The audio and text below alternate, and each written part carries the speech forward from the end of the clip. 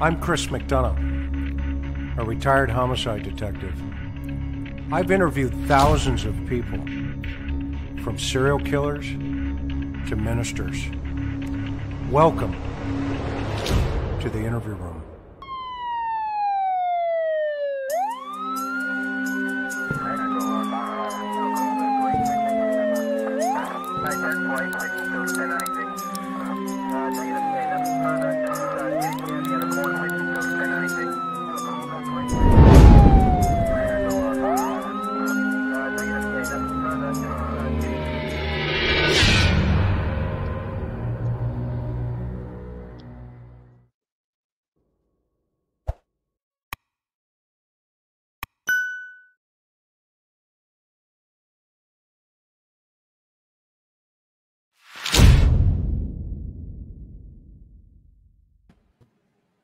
Hey, good evening, everybody, and welcome to the interview room with Chris McDonough. We're grateful that you're here, and we've got just an amazing program on tap for you this evening. We've got Billy Little down there, my buddy, and over on the left-hand side, we've got Bryan Neumeister. Bryan, welcome to the show. Thanks for having me, Chris. Thanks for having me, Billy. Outstanding. And Billy, how are you doing, buddy? Doing fantastic, Chris. Thanks. How are you? Outstanding. Thank you so much. It's such a pleasure to have you two great guys here this evening. I'll tell you, I'm trying to see if our chat's lit up here. Dillan, is our chat going here? I'm not seeing anything rolling on my side, but that's probably just my technical sure. Oh, there he goes. He just said, not sure why the chat's not going, but that's okay. I can't see it, but we'll figure it out here in a couple. So anyway, what are we talking about tonight, Billy? We're talking about Maya.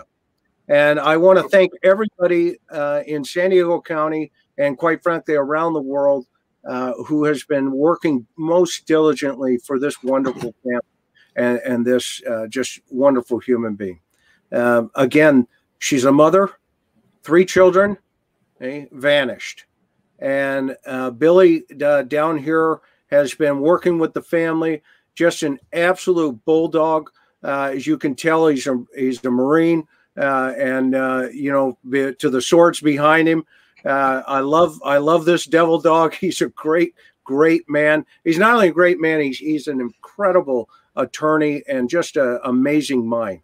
Also tonight, you know, I want to just up front thank everybody who works with us in our mods, and we can't do this show without you. We're so grateful that you help us, that you support us. I want to tell you right now that I'm in Charleston, South Carolina, sitting in the back of my Airstream at a KOA RV park. I mean, if you can believe modern technology, right? And I'm headed to go do a couple of things for some other folks, and I think you know, those of you who follow this channel know where I'm headed. And Billy, I think, is going to be right there with me. We were talking earlier today after Maya's situation. We're probably going to dive into a couple things together.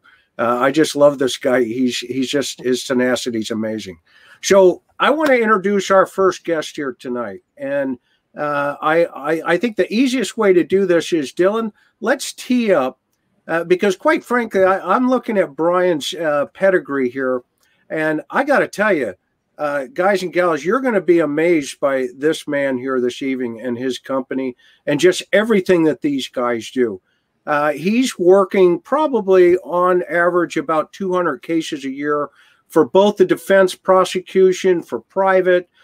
So if you need anything at the end of this show, and you happen to if you happen to know somebody that's in need, go over to usaforensics.com.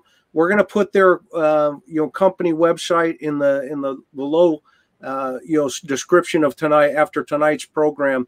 But I'm here to tell you this guy's amazing. He's got how many? 39 Emmys? Yes. 39 Emmys, Bryan, approximately. some stuff. 39 Emmys. Yeah. Yeah. Holy cow! You know, I was lucky to get a popsicle in elementary school, and here you are. You know, just as humble as can be. I absolutely cannot wait. So the easiest way to introduce Bryan tonight is, Dillan, let's play a little bit of cyber snooping that we've got, and let's throw up that little video about Bryan and his pedigree and his company. Go ahead, hit us with that video, Dill. Well, Bryan Neumeister is world-renowned with what he does in computer forensics. He's the kind of guy that clarifies your digital fingerprint. So he can work on the highest of profile cases, but you've definitely heard of and seen in the news, down to the simplest of divorces that you'll never hear about. To the people that know him, he's like Merlin the magician. You know, a guy who can do things that other people just can't do. After I graduated from Cal State, I became a news reporter for NBC. I found out I didn't like to wear suits, so I became a cameraman, which is something I was always infatuated with, the camera. In the 80s, when I was doing video from the helicopter, I was also very into doing music. And often I'd get calls from police departments or whatever, hey, can you clean up this audio? And I'm like, I'll give it a try. In the 90s, there was so many surveillance cameras, so many people with recorders, the growing army of cell phones, that it was a natural place to take what I could do and expand it. USA Forensic does audio, video, cell phones, cell towers, and computers on a 7-day-a-week basis. People see stuff on TV, and they see CSI solving a crime in 58 minutes. It doesn't work that way. There's a lot of behind-the-scenes grinding. Video cameras, when surveillance cameras are recording, they only record areas of the video that have movement. These areas that are in red are stored in what's called the frame buffer. So very often, if there's a lot of movement, it will take longer to record one frame than if there's very little movement. You know, whether it's a noise that needs to be eliminated from a video so you can actually hear what people are saying. We had one case that involved a recording where you really couldn't hear, and it seemed like they may have done something to erase one of the tapes, but he was able to bring it out. This is limited to 5,000 hertz, so I'm going to limit it to 5,000 hertz. I'm going to create a 3D model. The challenges are daunting. First of all, you have to have the chops to do this. You're going to spend $30,000, sometimes $50,000 a month on equipment. To stay in this business, you've also got to understand how to meet the needs of the attorneys and law enforcement. So you have to articulate quickly to attorneys, find out what they want, and be able to deliver on time. Okay, Bryan, what I've got is I've got a cell phone that... Okay, so guys, that's just a little bit about our guest here tonight. And then, of course, Billy Little, who is very humble, in my opinion, who has as deep a pedigree as Bryan. And, you know, he has represented some extremely very high-profile cases across the country. But here's where we're going tonight. Bryan's here to talk about some things that Billy asked him to take a look at in relationship to an audio tape that everybody is becoming aware of here tonight. But we also have some additional information. So, Billy, let's start off with you and I. Let's talk about what have you got so far that you want to talk to the general public about in terms of Maya's investigation. Something about a white comforter, right? Yeah, so it's been 100 days now since she went missing. So it's an anniversary we didn't want to get to, but we're here. So I just want to recap a few of the things that have happened just in the past week. One thing is there's a white comforter that has been confirmed missing from the bedroom where the door was locked, where she had been hiding. Where the holes were in the wall, the holes in the door. So that's where the white comforter was, and now it's gone. Okay. We have also attempted to confirm or refute Larry's claims that he went to Solana Beach. So we've requested video from the city of Solana Beach. There has been a request for the calls for service from Chula Vista, and they have asked for an extension because they say this case is complex, and so that will be delayed until about April 30th.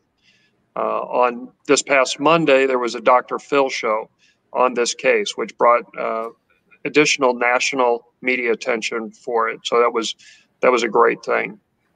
The community searches are continuing. Mary Chris and the family are leading those searches. We do want to send our well wishes to JR, one of the brothers of Maya. He was involved in a search yesterday and fell down a ravine and dislocated his shoulder, wound up in an emergency room last night. He's doing well, but he's in pain, and we not only wish him well, but we want everyone to remember that it's dangerous out there. So be safe if you're assisting with these searches. But please, we appreciate the help, and please continue to search. There should be a celebration of Maya's birthday. Her birthday is May the 1st, and there's going to be a celebration for her at the Chula Vista City Hall on May 4th at 5 p.m. in Chula Vista, California. Yeah, so you want people to put the word out. You want people to put the word out on that, right? Absolutely, absolutely. We want a nice showing. It'll be 5 p.m. May 4th, a celebration of her life, and possibly some calls for action if nothing has happened by then.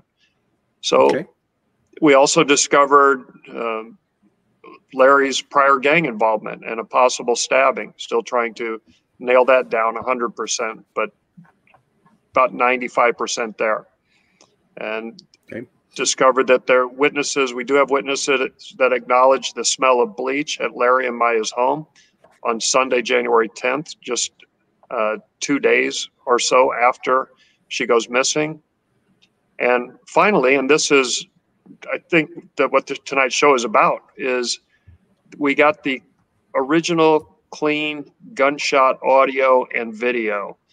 And it has been posted by CBS News on the internet.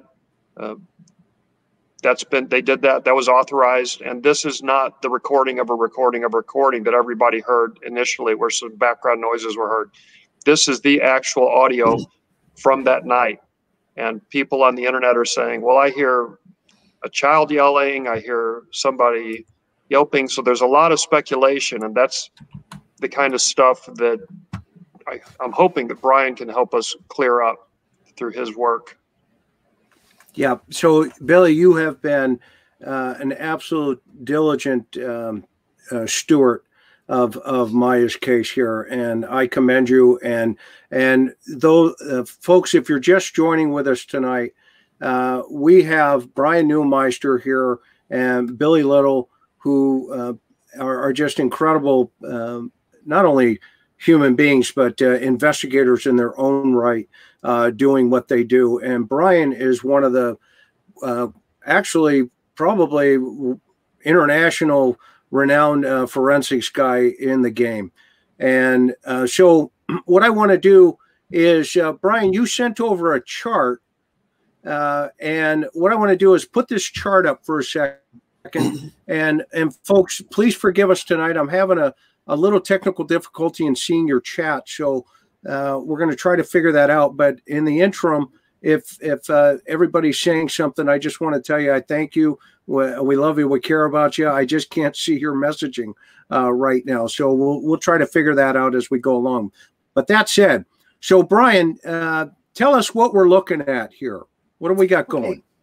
Actually, for us, we're kind of in not the speculative side, we're in the data side. And what we try to do is provide you with data that's reliable. And that in order to do that, what I had originally done is I said to Billy, those particular 4 charts, and what those are is, it's basically describing the type of waveforms or the type of audio we received as opposed to what we need.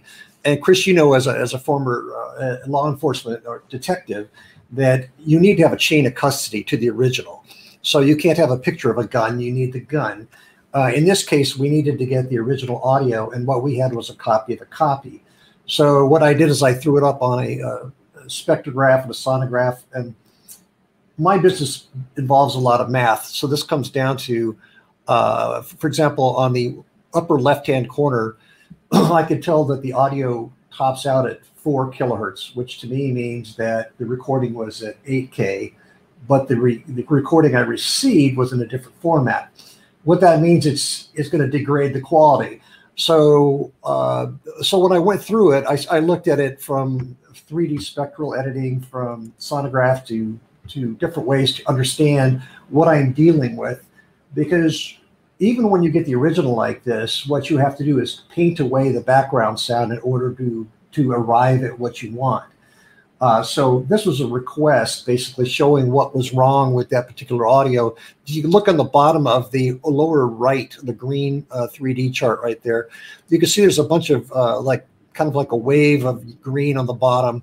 Like 1/5. That's all just extraneous noise that would not be on the original. That's called aliasing and a few other different terms we use. But I was sent the newer audio, and I haven't yet been able to get to it. I just received, I think, on Saturday or Friday, and we're always backed up by at least 2 weeks. So the plan will be to go through and clarify what is pertinent and what is not by literally, you can't just run it through a program. You're going to have to manually literally paint out using a 3D spectrograph the parts of audio you don't want, whether it be, for example, sirens in a typical situation. And I know here's an example. I just did a case where somebody was playing a piano, but the people that I wanted were on the other side of the piano talking. So I had to remove each piano note using a 3D spectral editor. Then I was able to bring out what they were saying. So I have to determine what I need to remove to be able to get it. Does that make sense? Yeah, absolutely makes sense. And so when you got this audio, it was a copy of the original. Is that correct? I don't know, because I haven't looked at the original yet. I could tell by looking at, there's a mathematical theorem we use called the Nyquist theorem, and I could tell by doing the math that this was not an original. Math is, again, a large part of what we do. So the one thing that always concerns me about a dub of a dub, and this is really, really critical to evidence, is that audio pareidoia, which means people hearing things in white noise when there's a lot of background noise. That background noise needs to be isolated. If I have a very bad recording of a wire where somebody had a wire in their pocket or whatever, I need to clean it up, because I can have 5 or 10 attorneys in a room. I play it back to them, and I have them write down what they hear, and everybody hears what they want to hear. And that's really important to understand. If you think you see a face in a cloud, that's pareidoia. It's your mind trying to make a pattern out of something that is random. So my job is to clean it up enough to eliminate as much of that as possible. And I think it's, your listeners, it's you look at a case like Whitey Bulger, those are solved by people like the people listening to this program, people that are interested in solving it. The police department doesn't have the resources very often. Of course, we never want to get in the way of police work, but it's so helpful to have people out there looking into a case. Yeah, no, and you're on the right channel, buddy. I mean, the people that are following this channel are really smart, and they have really, they've weighed in. And I remind PDs all the time that, look, it's not the agency that solves the crime; it's the citizens. And we're just lucky enough to assemble all the pieces and then send them to people like you to make sense of it. And then we tell this, hand it to the DA, and they tell the story in the courtroom, right? So you heard when you take a look at this chart. Well, let me ask Billy. Billy, what are your thoughts on what Bryan said so far? Anything come to your mind? If you don't mind, I'd like to ask a couple of questions. So with the one that has not yet been analyzed by Bryan, there's what people will do, and what I do, right, is you just crank it all the way up and you try to hear what you can hear in the background. And there's always this distortion, this kind of shh sound in the background. Are you able to take that away and get something that if somebody said something, would you be able to pick that up, like you said, with the piano? And how do you do that? Well, it depends. We've got about 400 programs between both labs of different kinds of. It can be anywhere from, from cell phone hacking or exploratory stuff to video, audio, surveillance, photographic. It's all for clarifying and validating. So one of the first things we would do on that is we basically analyze what is wrong with it. Another, what is the noise pattern? Then we'd sample that noise pattern and do what's called phase cancellation, where we drive it into each other to get rid of it.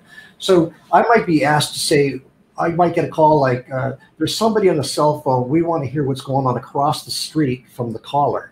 Because very often you can hear the people talking across the street. So you've got to isolate just the background and take out the person talking. So it's a matter of selective, what do you want to hear in this particular piece? And then there's some programs like Isotope and a few others that are starting point. But it really comes down, I've been doing this for 40 years now. It really comes down to hand painting out what you don't want. So very often, like I say, we work, if you get a Department of Defense case, we have a contract with the DOD or with different law enforcement agencies, or even with the Innocence Project for private cases. It doesn't matter. It's all the same because data is data and it doesn't take a side. Our process is it's a process of elimination. It's okay, we need to remove the sirens. We need to remove or isolate the gunshots. We need to remove somebody's voice. We need to keep this voice, remove the other one. So it's basically stripping it down and compartmentalizing different parts of the audio. And if I could ask a follow-up, Chris. So like Chris said, that we get hundreds of tips and calls in and people that are extremely helpful, extremely interested, and very smart, like very smart people out there helping. But some of the comments that come in are, yeah, well, I can download an app that will clean this up. I can do this myself. What is the difference between what you do and what the people on the internet are saying? Well, we can clean this up. What's the difference between that and what you do? That's a great question. First of all, I think a lot of it is experience, because there's a lot of great tools. You can download a program like Audigy for free and actually clean it up quite a bit. It's just the degree that you can get of clarity. We have to look at things from what we call Daubert standards, admissibility standards. So we have to have a chain of custody for everything we do. Every move we make with the audio has to be logged and basically ready for another expert to look at it, or for the courts to say, yes, this is valid, what you did. And it also depends if law enforcement has a particular, or somebody has a particular shot of a still frame, whatever they want brought out of a shooting, and they want the picture on right away. The amount of time that's going to be spent on that's going to be less than than you would do for a court case, because you need it on the television right away. But for people downloading audio programs at home and doing this, I say go for it. Learn a little bit about it. Learn a little bit. There's lots of tutorials on audio engineering or just audio clarification with the app you may download. It never hurts, because like I say, with Whitey Bulger, that was solved by people just having their eyes open. And your people are such a valuable resource. It can be done. Whether it's admissible in court becomes a different reality. And I think a lot of it is just the depth of the equipment we use. We use a lot of very large processors, a lot of large systems, and we can really get down into every sample, every individual, every little artifact, and that makes a difference. And one more follow-up, if I could, Chris. Yeah, of course. Go. I know, Bryan, that you've analyzed a lot of sounds that appear to be gunshots from probably shot spotters in the city, various surveillance cameras, recording devices, all of those. And in this case, I've now provided you with the type of equipment that was used to record this. How important is it that you know what equipment is used to record the sounds? It's very important, because very often if you have a gunshot, a shootout where there's maybe 100 shots, in a house, for example, a gang shootout, there's different calibers of weapons. One of the things you have to realize on a lot of surveillance systems, they're going to record at a very low sample rate, usually 8 kilohertz, which is fine for human voices that are close to a microphone. When you start getting into a room where there's a lot of ambience, you have to know the ambience in the room, how much echo there is. For example, if I'm doing a CI wire that might have been inside a very ambient room, like a jail or something that's very lively, like a gymnasium, I have to be able to remove all the echo to get down to the voices. So having the tools to do that. But on a home video recorder, you've got an automatic gain control circuit, which tends to bring up certain sounds, and the minute it reaches a certain level, it clamps it down, and then it recovers. So by knowing the equipment, we can predict the type of response we expect to get from a gunshot, because a gunshot is going to probably beat the AGC circuit. It's too fast a peak to defeat the AGC. The question is, that's going to bring down, after a while, the overall level, which makes the conversation harder to hear. So again, what we start doing then is cutting out white noise, cutting out pink noise, anything that isn't human voice or anything that doesn't seem to be something that would benefit the overall picture of the case.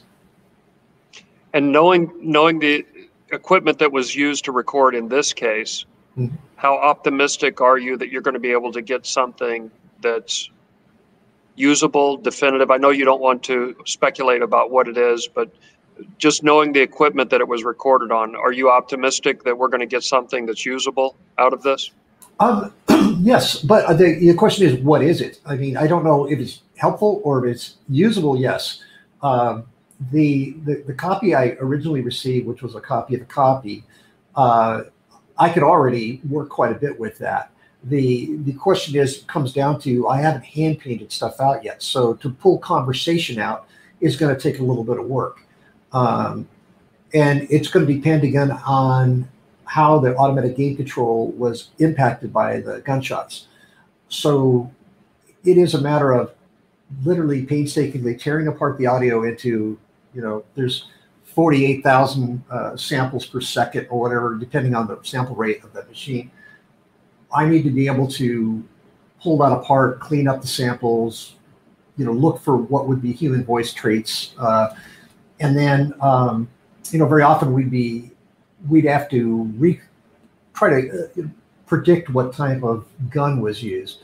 Now, very often that's pretty easy by the casings that are recovered. If no casings are recovered, then very often you have to recreate gunshots in a shoot room. And if the gun is, for example, a .357, in a small enclosed area, it's not going to matter if there's a short barrel or a long barrel, because it's going to be so overpoweringly loud that you'd want to test a number of different weapons to see if that caliber would overmodulate a certain amount in the recording that was presented. So I'm trying to say this without getting all math and nerdy, but basically it's basically measurements of sound and what's called LUFS, or decibel pressure, versus what the machine can handle, and the distance from the machine, the acoustics of the room, a few other anomalies that I don't know. I don't know the layout where the mic was pointed and that sort of thing. So, but we do get a lot of shootings that sometimes from blocks away. So you got to take into consideration how fast sound would be traveling that time of night. It does vary by temperature. It does vary by what it's going through. Very little, but some. But if you have multiple gunshots and you're trying to figure out who's shooting when, you have to just figure out what type of caliber you're dealing with. You might be dealing with a situation where you've got an AK-47 and a handgun. Well, that's fairly easy. When you get two handguns, it gets a little more difficult. So you have to measure LUFS, frequencies. There's a lot of different things you can measure with gunshots. That actually you led me right into my next question, which is, I know that you both have heard gun fights, recordings of gun fights, right? Like multiple guns. And so you can kind of hear the deeper sounds and then the higher pitch sounds and then the ones that are further away. And so it's a little easier to tell the different calibers and different types of handguns, especially if you have some additional information. So does it make it more difficult in this case because we're hearing only one, what we believe to be gunshot? Yeah, it does. I had a case where over 100 shots were fired inside a house in about 20 seconds. A lot of people shooting. So in that case, you have to slow it down, take it apart bit by bit. And what we did is we built a shoot house with some some real experts, really well-known gun people, and we knew the type of calibers, but we were trying to figure out who shot when. So we recreated a shoot house basically by, the size of the room, the acoustics. We did a lot of acoustic mapping. We had a number of microphones, and we did a bunch of tests to figure out which weapon was firing when, and it turned out quite well, because you have to judge it by A, what's on the scopes, and B, what the microphone that recorded it can handle. A lot of times they're not built for that kind of decibel pressure, so they're going to clip, so which means cut out. So all this has to be taken into account, and it's a case-by-case basis. It depends how good the recording is, but very often distance actually helps. Okay, if I could ask one more, Chris. Sorry. Yeah, go. This is your show, man. Me. Yeah, hey, don't worry. This is about Maya. You ask all the questions you want, Billy, and you keep going. So, you go, Billy. I'm good. Keep going. I'll shut up. I talk too much like every other lawyer. Nope. The question is, so there are witnesses who say that when the original was turned into the police back in January, that they spontaneously said, "Oh, that's absolutely gunfire, and it sounds like a 357." Do you think that type of comment is appropriate or inappropriate, or do you think it was just something that just almost an excited utterance came out? Do you have any comments on that? I don't speculate. I mean, to us, we have to narrow it down to data, because very often we deal with, I've done over 2 million gunshots for Department of Defense, Department of Energy in the last 40 years. A lot of it very heavy military automatic weapons and Gatling guns, that sort of stuff for helicopters. Every weapon's going to record differently depending on how it was recorded. For certain well-known movies, the microphone arrays we used for recording the guns and the bullets going by, because we do live fire. We'll have a whole microphone array, but we have to set it up to match the kind of area they're going to be shooting in. If they're going to be shooting in a house, it has to be recorded like that. If they're going to be shooting on the outside, very different. Depending on the speed of the bullet, it's going to record differently as it passes by the mics. With a gunshot inside a house, first of all, you've got the extra boominess of the room. You've got a very low quality recorder recording it. So I wouldn't jump to any conclusions without doing some kind of scientific, litmus. In other words, a database of gunshots. Let's just first, my thought on this is, let's clean up the gunshots as best we can. Let's clean up any dialogue we can get, because dialogue is going to be key. Any dialogue that might be there would be very, very helpful. So, there's so many other things. I mean, I don't know, again, I'm not involved with law enforcement on this case, so I don't know if they used a shot tracker or what they used. I don't know where the investigation is. I don't get involved in a case unless I'm asked to be involved, and so I'm sure that they, depending on resources, are spending as much time as they can. The one thing is that people have got to understand that law enforcement is grossly understaffed and grossly overtaxed. So they don't have the latest equipment because they don't have the budgets to constantly upgrade. Literally every 3 days, we're upgrading. It's not unusual to spend an awful lot of money every month on the latest, greatest hardware for each lab. So we help out whenever they come into something weird that they would like some help on. We'll help them out. But again, very often you get gun experts out there that have worked a lot with guns and are very helpful. We work with SEAL teams, all kinds of stuff in recreating these deals. So I hate to speculate. So I would just wait to let the data play out. So let me ask one final question. I promise, Chris. Sure. Famous last word. So people talk about the Doppler effect, that car racing going by, that kind of thing. It's the same with bullets outside, right? When rounds come out and they go away and forward. In a case, will you be able to tell whether the shot was inside a home or outside? That's a great question. That is a very good question.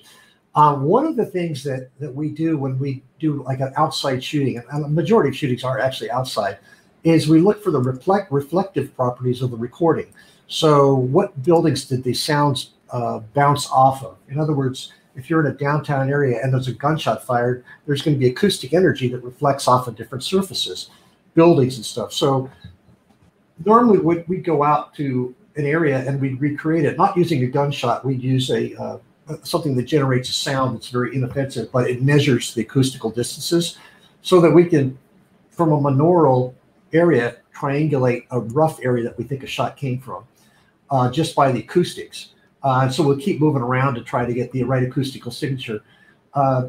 When you're not going to have a Doppler effect on a situation like this because it's not passing by. You're not having a continuous sound. It has to be a continuous sound that makes the change, like a car going by. Bullets are just one snap, so you're not going to have really that unless somebody's driving by and shooting an automatic weapon. So Doppler doesn't come into play here. What comes into play is how good is the mic, how good is the automatic gain control, how's the limiter set on the DVR system.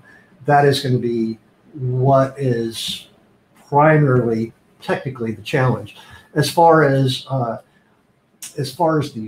location of the shooting, the obvious things you would do would, if I was in the case, so you'd go into the room where the shooting was suspected, and you'd be recording from the same system that recorded, and you could use some test instruments that we use to generate would be similar impact to a gunshot, similar decibel levels, to see what the acoustics are that the system picked up.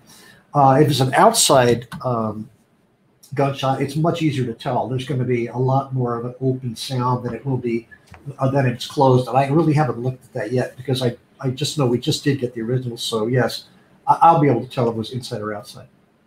Wow, that's fantastic. That's a big deal, really, and especially in this case. That comes down to acoustic properties. Acoustic properties are really helpful in determining what went on. You can even tell very often what rooms in a house somebody was as they're moving by the changes in acoustical properties. But in order to do that, you have to record with the same system in the same area and recreate it to make sure that the acoustics in the room that you're in are matching up to what was recorded at a certain decibel level. So it's basically the physics of the sound bouncing around in a room, and then looking at how the particular recorder handled those sound waves.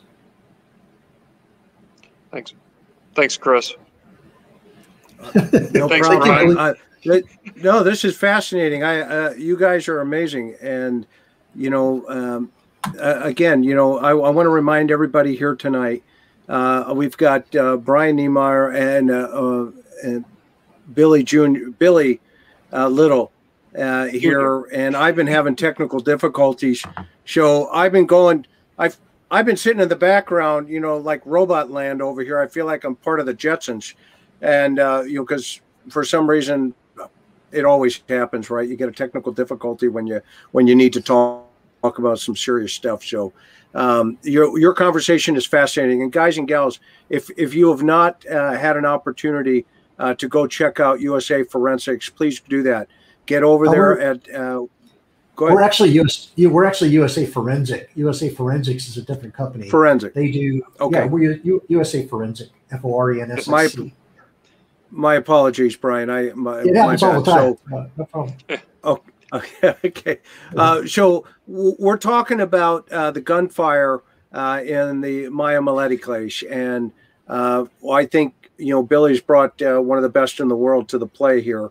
And so with that, I want to play the most recent release. Dillan, if you can tee that up. Let's see here. Let me make sure he can hear me.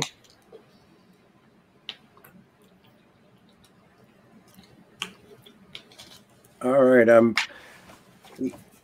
he's having a little difficulty hearing me right now. So while he's getting that ready, let's talk a little bit about what you mentioned a little bit ago, Bryan, about ShotSpotter, and Billy, you mentioned it as well. that you know, a lot of folks don't know what those technologies are. And just for a high level Reader's Digest version, there's a company called ShotSpotter, and it was actually created years ago for the military and the DoD side. And what it is, it's acoustic identifying type of system.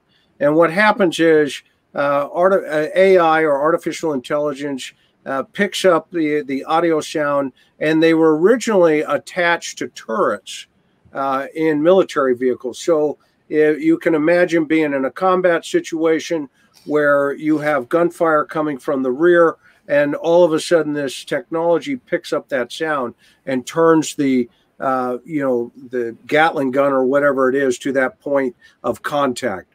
Well, that technology was dummied down, and it's in a lot of cities across the United States. And what it is basically microphones all over, you know, various geographic regions, and it picks up gunfire, or at least what sounds like gunfire. And that gunfire is then sent to what they call a real-time crime center, or an RTCC, or a fusion center.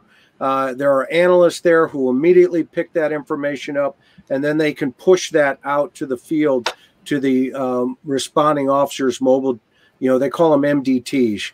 And so the officers now can have real-time capability as they're driving up on this. Bryan, what else can you tell the audience about that technology as a whole, or where technology's going while Dillan's getting ready to tee up this other video that was recently put out about the shots? Well, I think you pretty much covered it there, but one of the main things about ShotSpotter is triangulation, because you need to have a number of different mics or different areas picking it up in order to triangulate a sound. You need an axis of at least 3 to get it into a geographical area.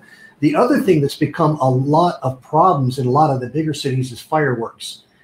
There's so many people setting off year-round now fireworks that it does become a distraction, because you have limited manpower, limited resources, and you kind of now have to wait for a 911 call to come in.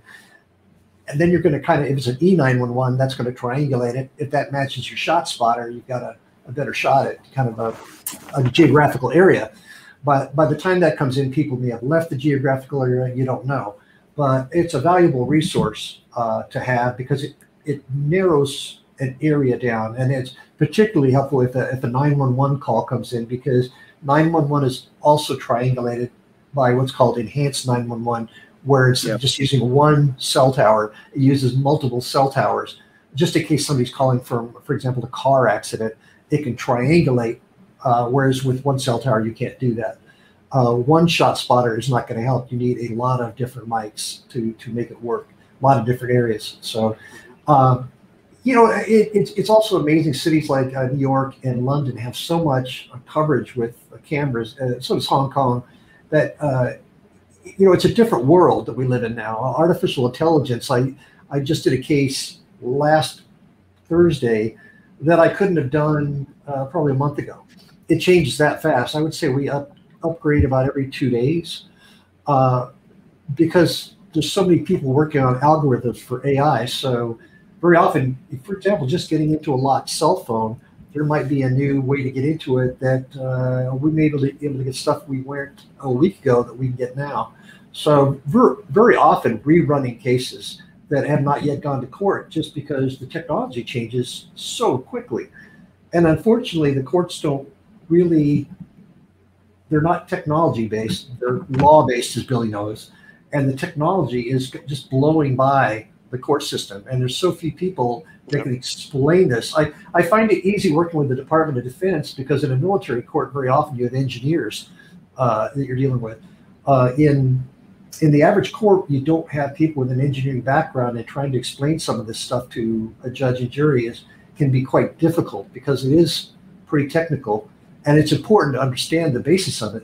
So it's a work in progress. You know, it's something, but eventually facts hopefully triumph. So that's the way we want to go. I appreciate you unpacking that like that. That's you know, it's really interesting, right? Because I think the average citizen thinks that, you know, they look at your technology behind you, and they say, oh, well, you know, this is amazing. But in reality, you're constantly evolving as absolutely. Yeah, and the environment. Go ahead. You know, people will. It's funny. We have a saying around here that people go like, "What software revision are you using?" And you tell them, and they go, "Oh, that's so 2 o'clock." You know, I mean, that's and so. You know, it's when I'm talking to an engineering course, or whatever, I'll just say, look, this is as of today. If you have a different question, ask me tomorrow, because it'll be, you know, I might have different answers. Artificial intelligence takes 2 steps forward and then a half step back. That's the way it is. So, but we run a lot of AI. We have banks of these things at the other place, and then. It comes down to computational horsepower, and I guarantee you all these big 7-foot boxes will fit on a watch in 10 years. It's just the way technology goes. But then there'll be other big 7-foot boxes. So very often we can do stuff or get into or decrypt something a lot faster than, you know, other people can, just because we have toys that can do that. So that can be very important in a case where you have a missing person and you have to act fast. We'll get a call very often. Can you use sources that we may not have to be able to locate something? And we'll say, yeah, you know, it depends on how urgent it is, you know, but or can we get into this in a hurry? Can we get into this system? And as you know, Billy, with the legal world, there's always the paperwork. However, if it's an emergency, that takes a backseat to you know, to a lot of things. So it just depends on the case. Yep. So let's. Chris, are you able to get the audio? Yep, here it comes. Yep, here it comes, Dillan. Let's put it up. No video, just audio. Yep, just the audio. He's getting it up here.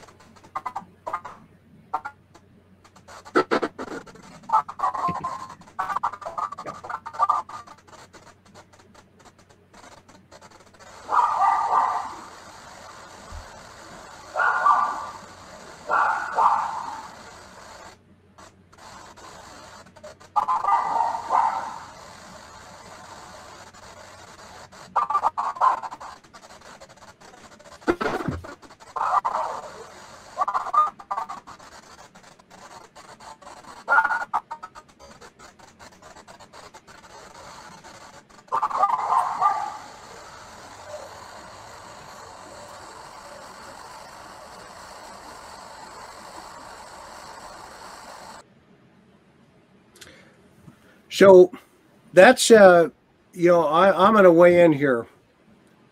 You know, I've been in this industry since 1982. Okay. So I'm going on 39 years here. Okay.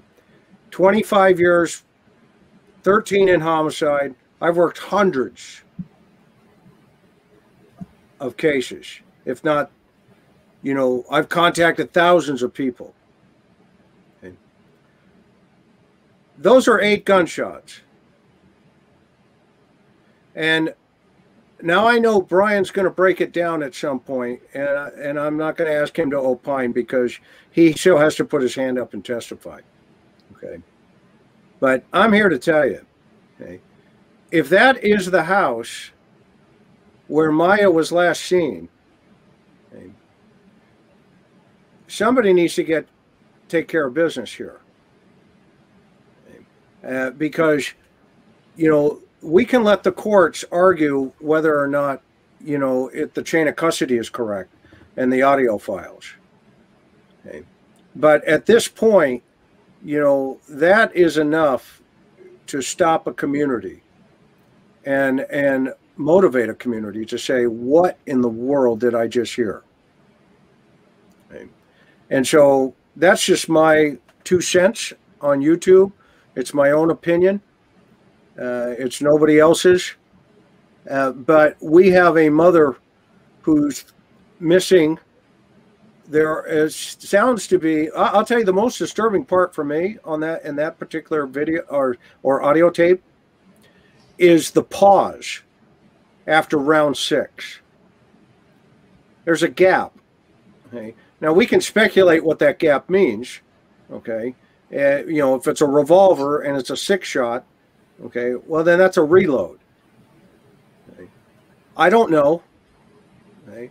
I'm not going to, you know, go out on a limb on that, but I'm here to tell you there were 6 shots, gap 7, 8. Dillan, let's play it again. And folks, if you're just joining us, we're going over the tape. So just the audio. There you go. And Channel 8 put this up in San Diego.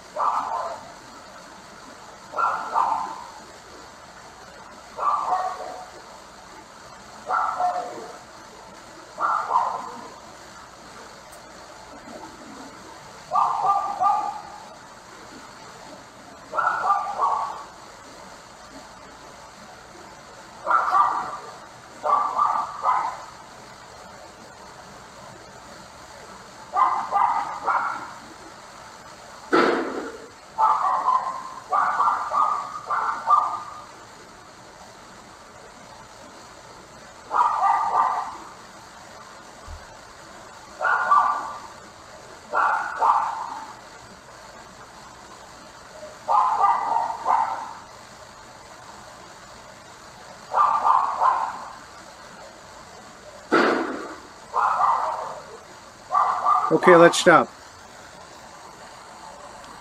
Chris, can I comment real quick? Please. So the emotional impact of listening to that has not diminished for me, and I've listened to it 100 times because I know what was going on the other end of that weapon. But I can tell you from a legal standpoint, I hate hearing that, but from a legal standpoint, it's any premeditation only requires time for reflection. That means that between that pause, that 30-second pause, that's more than enough time to reflect. Guess what I recorded, Billy? What's Just that? Without even knowing what you were going to say. That is 1.28 or 23.44 and 1.28 are the gaps, okay, between the gunfire. That's okay. First-degree murder. That's premeditation. It's premeditated. Yeah, this is a problem, folks. If you're watching us tonight, we're going on the record. This is a problem. This is a major problem here. Okay, and you know, I am praying that Chula Vista PD is all over this thing, and the DA's office. Okay? And a lot of them are my friends down there, and I have faith in them. And, doing my time in San Diego County. So they got to get motivated, though. I mean, you've got a circumstantial situation case, put it together, move on it, because we've got a lot of other mitigating factors on the outside edges of these things. And I think everybody on this broadcast tonight knows what we're talking about. And we got a family who's suffering. Okay? We've got children. We've got grandparents on both sides. And I mentioned this, on the last broadcast.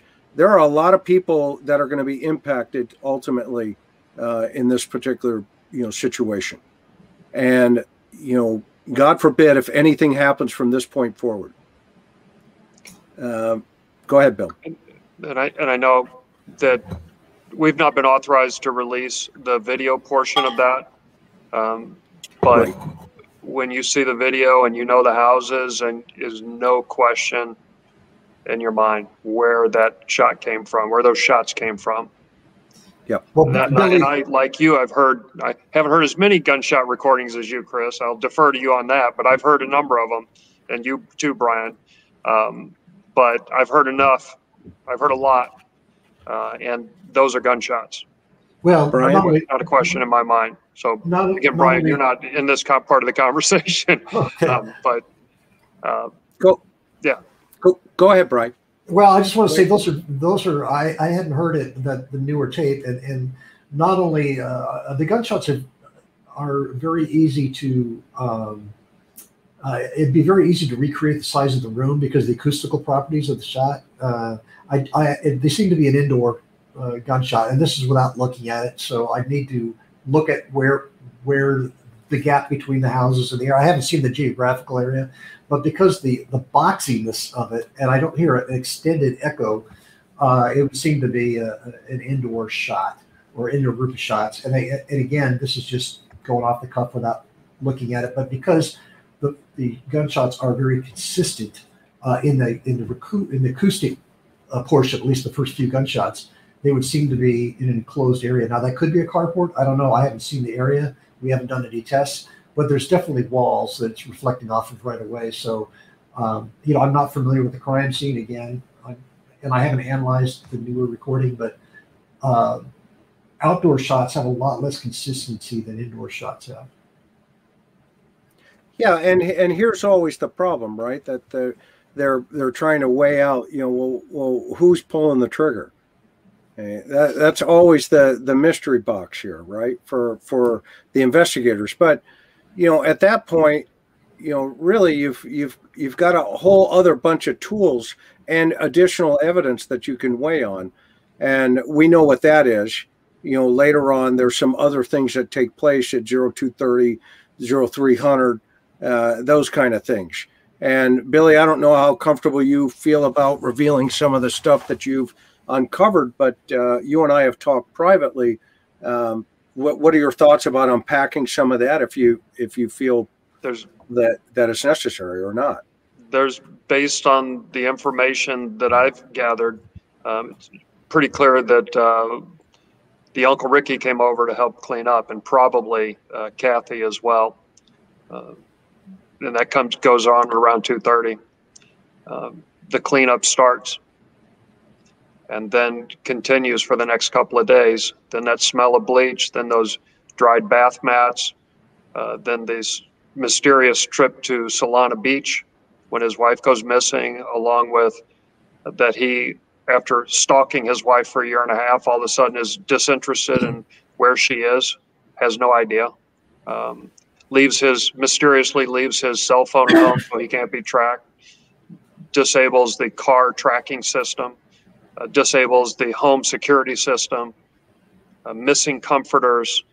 There's just a mountain of evidence, more than we could get into here in the next few minutes for sure. Yep. And you went over to the house within a couple of days of her disappearance. And refresh the audience what your observations were when you went into the home. Yeah, you walked in, and I walked in on Monday. So on Sunday, the witnesses say there was still the smell of bleach. Remember that this took place Thursday night at 9:57 p.m. Those were those shots. And then the cleanup started at 2:30, probably earlier than that, but got assistance at around 2:30 a.m. And by the time I got there on Monday, it was all the windows in the house were open. The fans were on full blast. And I walked in and it was clean. And I was surprised at how clean it was, because I expected to see some blood spatter, something, or fresh paint or something, smell of bleach, something like that. I expected to see that, especially because I knew that he was looking for gun cleaning equipment from somebody. When I asked him about GSR, gunshot residue on his hands, he said, "Oh yeah, I've been shooting the last few days, so there'll be gunshot residue on my hands." It just all falls into place. Billy, what's that, Brian?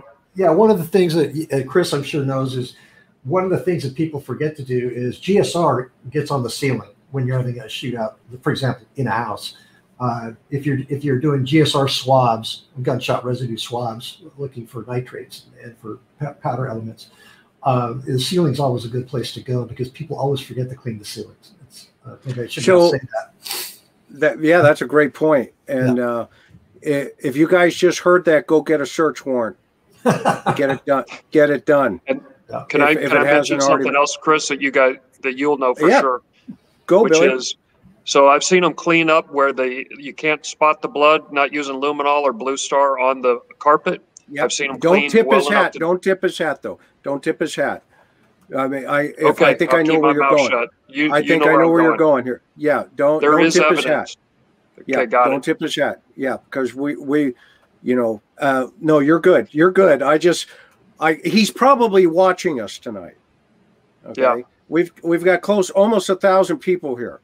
Okay, right now, 898. And by the way, we're having technical difficulties. So if you've just joined us, I can't see your chat, but know how important your questions are to me. But I just opened up another window here, and a question came up from Suji. Is there a video where children are playing outdoors can be heard the same night? Do you know anything about that, Billy? I do. So it does exist. It does exist, right? It does exist. Okay, and hopefully, maybe Brian at some point will see that and be able to break that down as well. Brian, I'm not going to put you on the spot, because I promised you I would never do that. Okay. But you have listened to millions of Gunfire audio tapes, right? Or at least you've heard it. Okay. Yeah, we've actually recorded, I think it was a total of 2 million gunshots in the last 40 years. And you've been voir dired in court as an expert in your field. Yes. Okay. That's state, federal, military, you name it. Yep. And so, I mean, is there any question that that's gunfire? No. The question is, The question is, I don't, again, as I said at the start of the show, I don't get involved with cases. I get involved with data. So how that relates to your case, I don't know. I mean, it could be very obviously related to the case, but is there a question that's gunfire? No. Is there a question that it's likely indoors or an enclosed area? No. There's a few other factors. We don't know what else is being recorded that may not be part of that recording. For example, is there other street noise that may be coming in that is not part of that? The idea is to separate out all the tracks. In other words, take a mono track and start frequency sweeping it for different things. For example, when you on the playback, you can hear all the hiss. We want to get rid of that first of all the basically ambient noise that you have from a DVR system's lo-fi recording. So we want to clean that up. Then we want to start looking for any voices and go from there. But normally what we would do if we were involved, we would do an acoustical test of a room that we thought might be specific. And then I'm sure that they would, obviously after cleanup, swab the ceilings and the inside of the light fixtures, that kind of stuff. And it's pretty hard to get rid of that, so because people don't know where to look. I'm not going to say any more places, but they forget about stuff. So they watch crime scene cleanups on TV to get the bleach out and stuff. That's that works a little, but I think Billy was starting to allude to stuff. I was getting a little nervous there, but you don't want to. Law enforcement has their job to do. You don't want to get in your way. Yeah, but we don't want to tip them too much. Right. No, but I do think, it's so great to have such a group of listeners that is into this stuff, because again, that is where so much of the help comes from. I call them posses. Basically, in Arizona, we call them posses, because they help. They search. They help. They do amazing stuff. Okay, so Billy, I have a question. Let's and maybe Bryan and weigh in here. So when you were in the house, where is her bedroom? Where's the master bedroom? You walk in the front door. You walk up the stairs, and it's at the top of the stairs. A large master bedroom with French doors leading out to a balcony on the outside, and a large walk-in closet. Large bathroom, but no door on the bathroom, just an open door. So if I had to guess square footage of that house, it's probably 4,000, maybe. It's a big house. And is that bathroom against an exterior wall, and where that video surveillance system is? Or I don't want to say because the people. I don't want to identify the people. Okay, but it's got it. Okay, so I'm thinking, if it's 10:57, and the comforter's missing. 9:57. 9:57. Okay, and the comforter's missing. Maybe she's in bed. Maybe it's an ambush. And did they take the mattress? Do we know? I don't know. Okay. Just curious. I'm just kind of throwing that out there. We got a couple of questions coming in here. A lot of people are worried about how's the children's situation going with the grandparents? How's that coming along, Billy? I know you've been helping Mary, Chris, and Richard extensively and their family. How's that coming? Sorry, Chris. I don't want to comment on that. We're trying to make sure that those kids are safe, and that's our goal, right? Me too. We have something in the works right now, but I'm very fearful for those children because of his patterns of behavior, of control, limiting access, which is what he did with Maya for a year and a half. He's now doing it with the children. I'm extremely concerned about those children, so I'm doing the best I can. And I'll hate myself if something happens to those kids. Yeah, so me too. I can't even fathom that. I'm about ready to jump out of this chair tonight. So I got to be honest with you, Billy. You have been just fantastic. I know that Mary, Chris, and Richard and the rest of the family is just so grateful, and the community as a whole should be very grateful for the work and just the diligence and just the bulldog in you to make the public aware of all of the situation as it is today. And let's just hope that things move rapidly.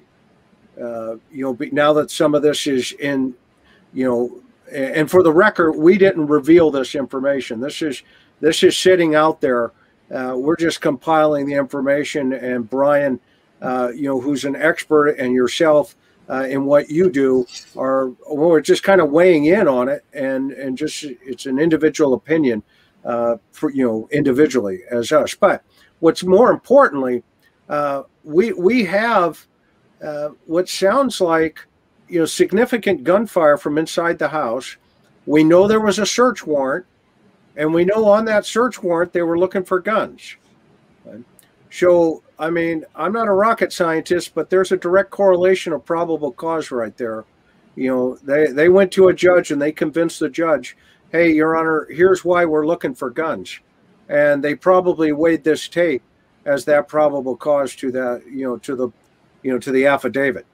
Okay. And took not only guns from Larry's house, but guns from Uncle Ricky's and Aunt Kathy's house. They executed a search warrant there as well.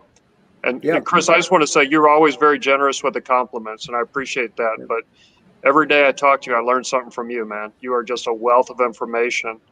And Bryan, thank God that you're helping with this case. Appreciate it. Any way I can help. I learned a lot tonight from you.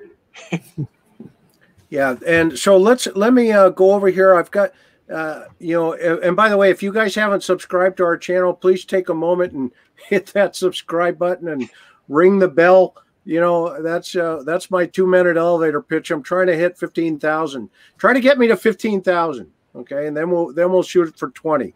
Okay, so let's see. I want to go here. So is there a GoFundMe? Yes, Lisa, there is a GoFundMe, and it's under Maya's family. You can just look up Maya Millete GoFundMe account. Go support that GoFundMe.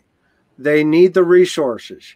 They're doing a lot of searching out there, and I know that Richard and Mary Chris have taken off, work for the last 3 months, and they're trying to support their family.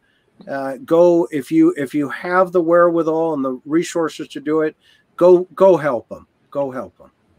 Let me see if I can find another question here. So, guys, the audience.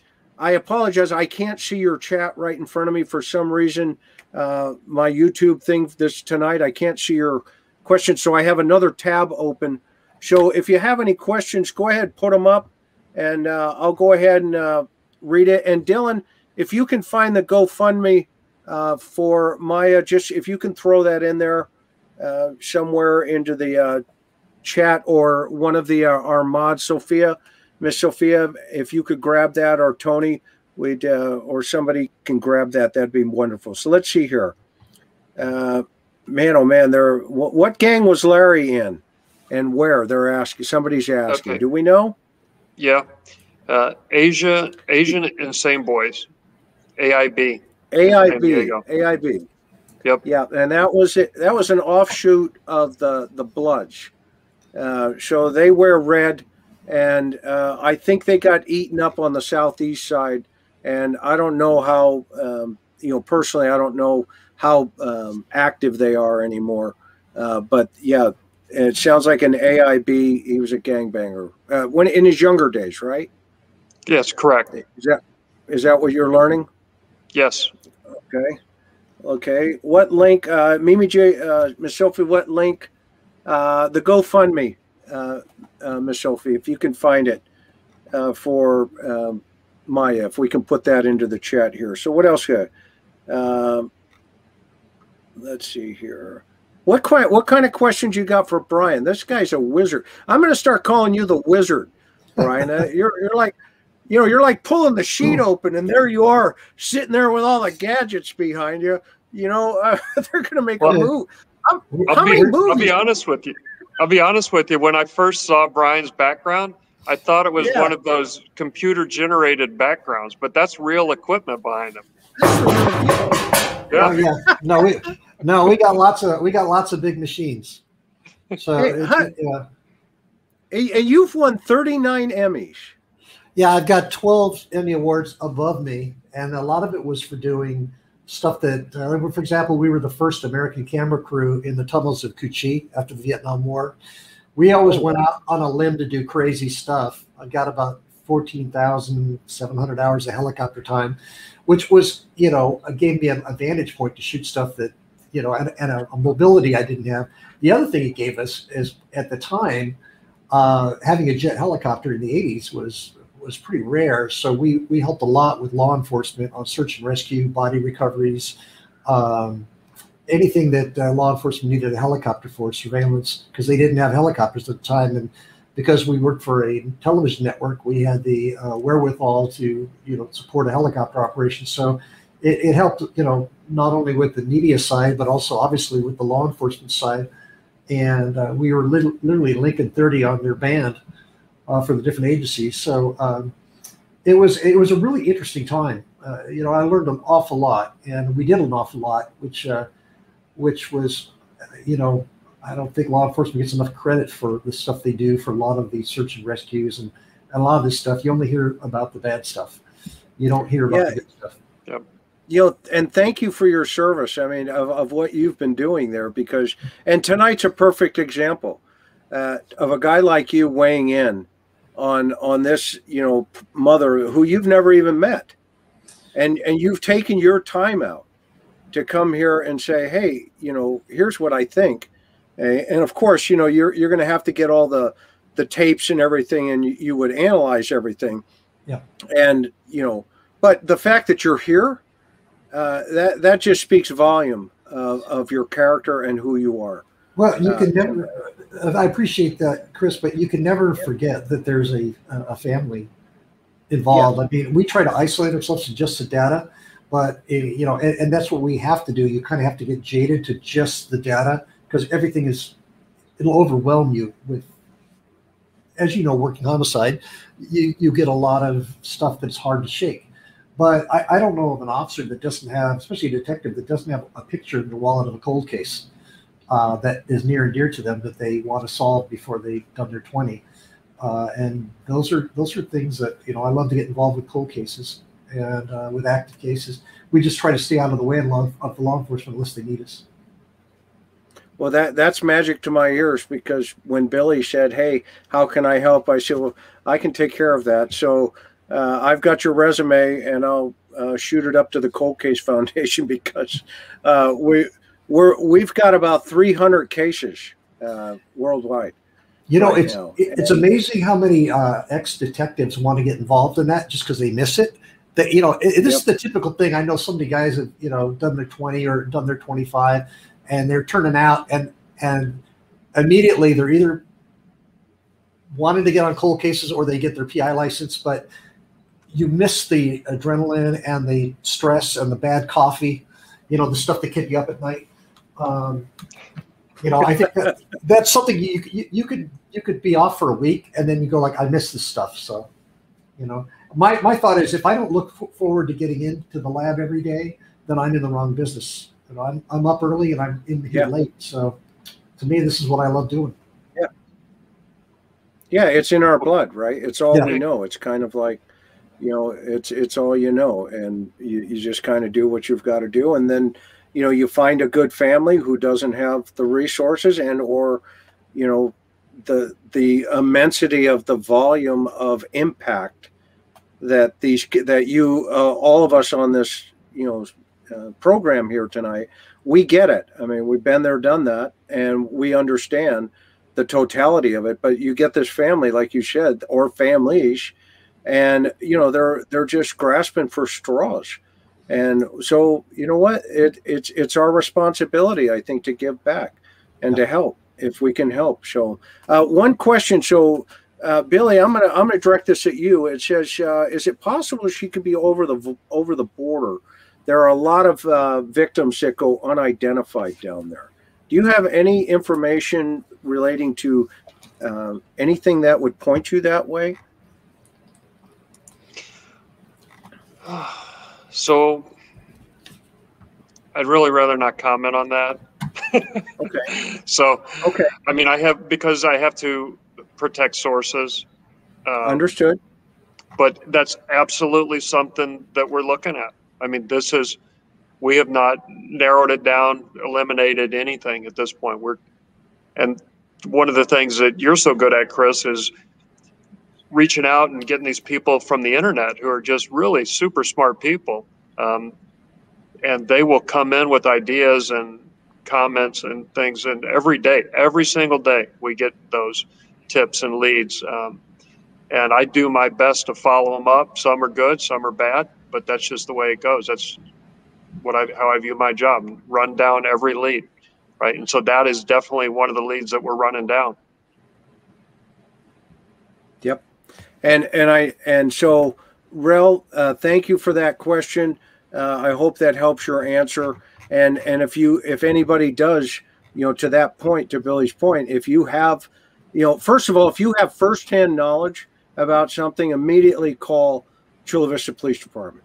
Just get on the phone, call 911 and say, I know whatever you know, and then tell them. The second thing is call Billy. But give them enough time to do their job, okay? But make sure, you've got plan B. Remember, the space shuttle got to the, out in space because they had 5 backup systems, okay? And, so rule number 1, don't get involved in the investigation. Let them do their thing. They're good at what they do. They know what they're doing, okay? So just kind of send it all to Chula Vista Police Department. Please, if you know something, if you've heard something, you've seen something, don't be afraid. Nobody is going to hurt you. I can assure you of that. Call. Give that information. It could be that little piece of a puzzle that turns an investigation around, and then more things can happen rapidly. They have the resources. They have the experience. They just need the information. Okay? So if you have it, please plug it in. Okay, and just kind of think through that. So let me see if I can find another question here. Let's see here. You guys, okay? Does Bryan? Okay, there's a question here, Bryan. Let me see if I can pull it up for you here.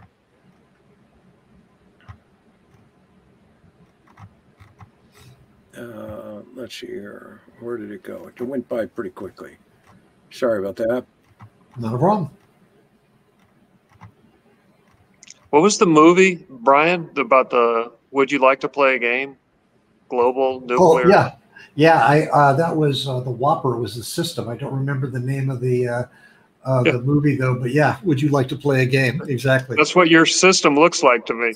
It's funny. A lot of attorneys call us the nuclear option because they just do. They're like, let's get the nuclear option on this because of the amount of horsepower we have for computing. But I think that's kind of a funny name. I think I know the answer, but it's do you think it's screaming on the tape? And I don't know where you want to go on that, but that's what folks are thinking here, Bryan. What are your thoughts? I haven't analyzed the original yet, and I know you've sent it to me. We're always backed up by at least 2 weeks. Even on a weekend, we're jamming. So both labs are slammed at the moment. So I'll probably be doing the workup in about a week if I can.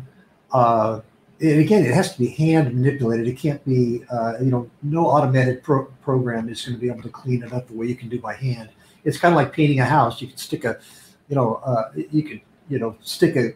stick a dynamite and 5 gallons of paint. That's one way to paint the room, but the best way to do it is by hand. So with cleaning audio, the best way to do it is always, using the most advanced tools by hand, going through it bit by bit. So we'll be able to narrow down if it's human voices. But the second part of that question is that screaming related to what's on the actual crime scene? Because you might have kids screaming in a yard or something. So you have to be able to, because it's a mono source, you have to be able to say, okay, here is some screams. Here are some gunshots.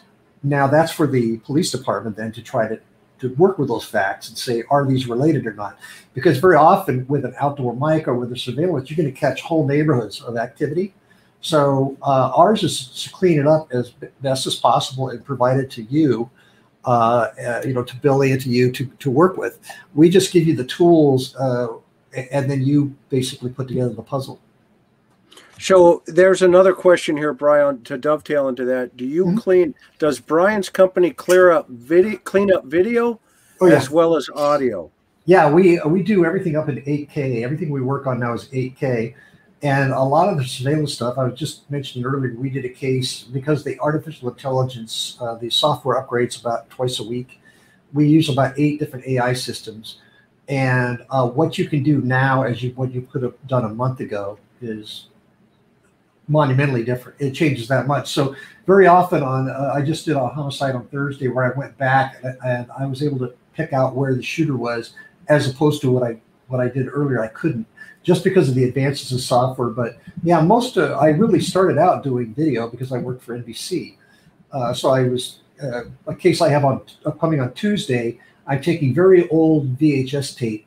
I'm transferring it through what's called a time-based corrector clarifying that, and then pulling individual 18-inch photos out of every frame to enhance those to see if they can help solve a crime.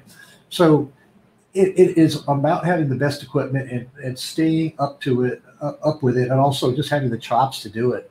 Just doing it every day for 41 years now, you basically are always learning. At the minute you stop learning, you're dead in the water. You're always doing research. You always have tons of data you're looking through. But video is something very often we work with. However, there's the old thing, when you watch a TV show, they just hit a button that says enhance. It doesn't work that way. It depends on how many pixels per inch you have to work with to begin with. And is it original or is it a generational copy? That makes a huge difference. So we always try to get the original, data if possible to work with. But yeah, we do a lot of that. Okay. So I've got a question here from Blue Island, and thank you for pointing it out there. By the way, so everybody knows, again, I hate to keep reminding everybody, my chat is not working on my computer. So I'm over on another screen reading everybody's questions. So forgive me tonight, guys, if I miss your question. It's not on purpose by any shape or, by any intent. So the question is this: it says, word is Larry has family members who work at DOJ. What kind of pull would they have? Billy, I mean, you've been in that game forever on the military side. What's your opinion on that? I've heard that about the DOJ. I've also heard that about the local police agencies out there in San Diego. I would need to see a lot more evidence than what we have now to speculate that somebody would be working for Larry, who's working for DOJ or one of the local police agencies. I'm not there. I'm not there with them. I mean, when you're brainstorming, all these thoughts are good thoughts, but I'm not there yet. Yeah, and I'll just opine on that as well, and just kind of dovetailing your thought process. Quite frankly, that could actually be against him, because at that point they're leaning on those family members, going, "What do you know?" Or even using them for a different angle to try to get close to him. So I don't see it as a conspiracy to protect any family members at all. In fact, it could actually be detrimental. And if I was him, I wouldn't talk to him, just personally, So, yeah. But I can tell you that when people see a mountain of evidence and they see inaction, that's how these things get started. It's, well, wait a minute, there must be something else going on. Let me try to make sense of this in my head. And one of the way people make sense of it is, oh, it's a conspiracy. So the longer we go without action, the more these type of questions are going to be asked. Yeah. And I want to play that tape. I want to play that audio one more time here as we get close to, an hour and a half into this. So let me tee it up here for a second. If you're just joining us tonight, I want you to know I've got two of the greatest experts in the game here, and Bryan, who you see over in the upper right hand corner, he's got 39 Emmys, guys. Okay, and we're going to put his company down on the bottom. It's usaforensic.com. And this guy has weighed in on some of the most high profile cases around the world. And a lot of times you don't know anything about him. He's in the background, okay, until all of a sudden he comes walking in and they put him on the stand and he testifies as an expert on both the defense and the prosecution and others for, private companies as well as DOJ, DOD, you name it, he's done it. So with that, let's play the audio, Dillan, and remind everybody why we're here tonight. Tee it up.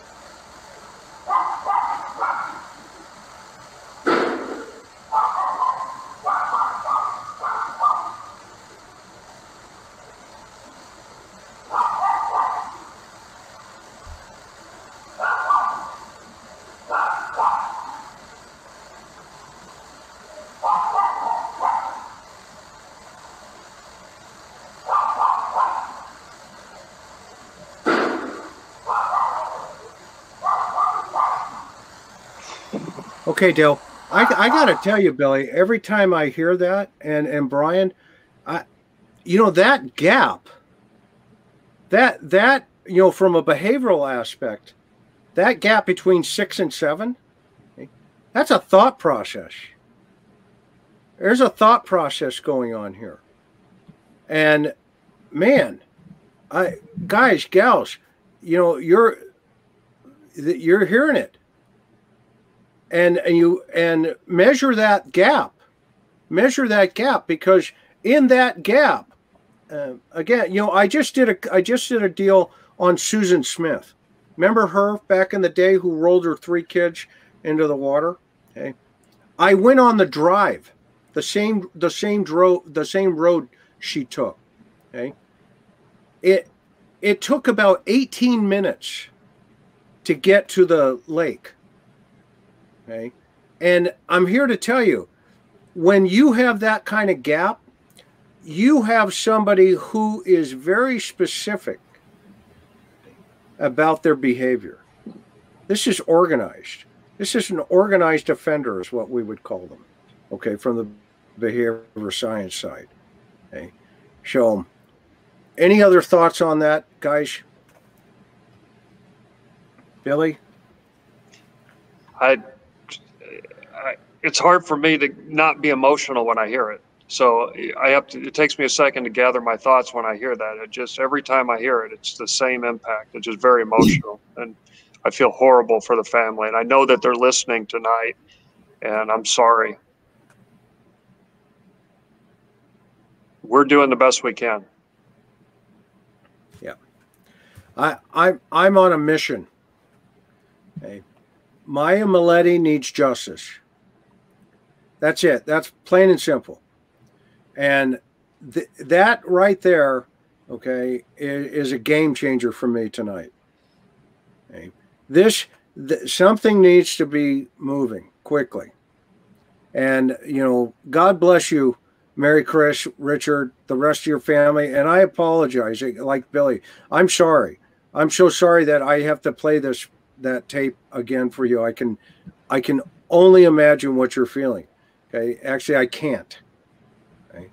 But what I can say is this platform will not cease. This YouTube channel will not cease until the person who's responsible for those sounds is brought to justice. And not in the court of public opinion. This is not the court of public opinion. Okay.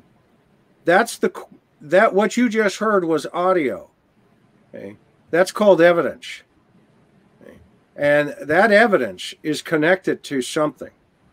And right now we have a mother missing. And we're into 100 days, right, Billy? That's almost right. Days. Okay. So keep going, keep pressing.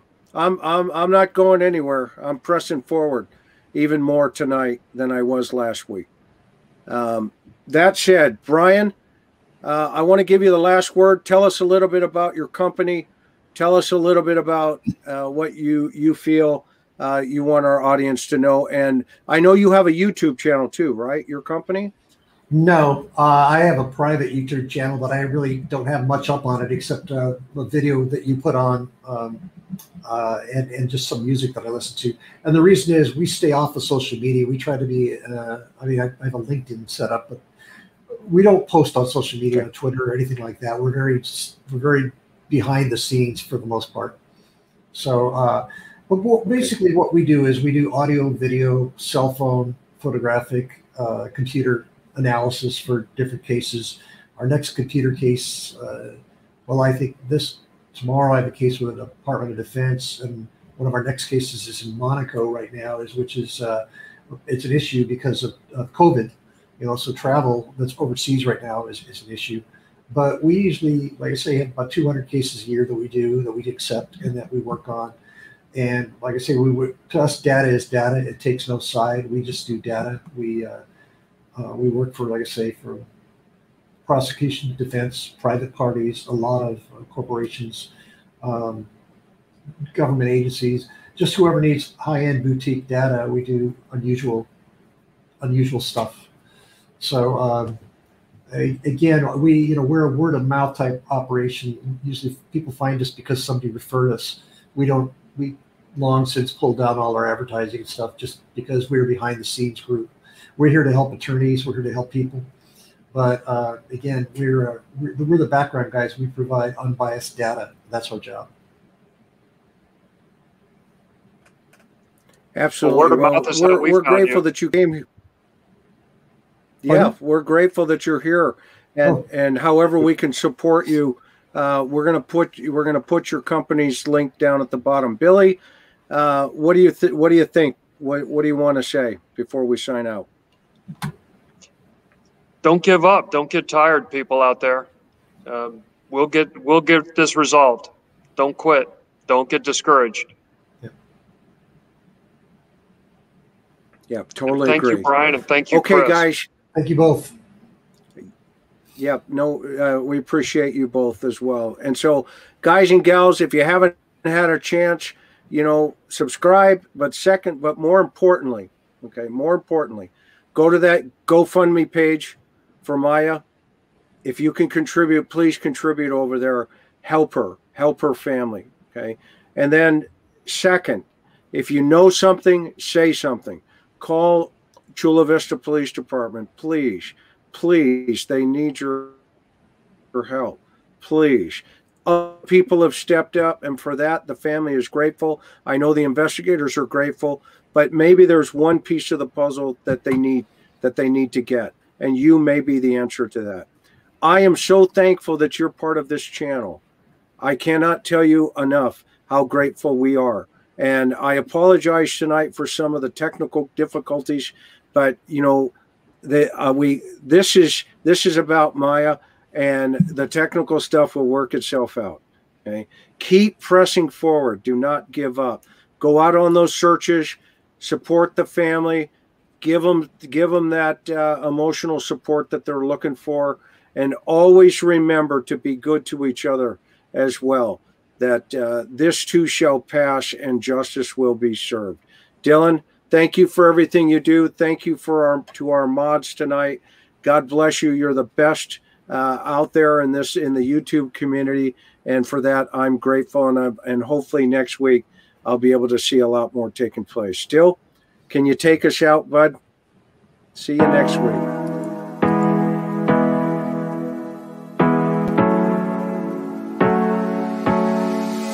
Hard working every day, I'm stressed out 24/7, babe. No timeouts, wish we could fly away. You and I go to our favorite place. Oh yeah, make special memories together. I'll be your company now and forever. I say we fly away. You and me go to our favorite place. Feeling the sun on my face in Hawaii. With you, Hawaii. With you, Hawaii. With you, Hawaii. I need a summer breeze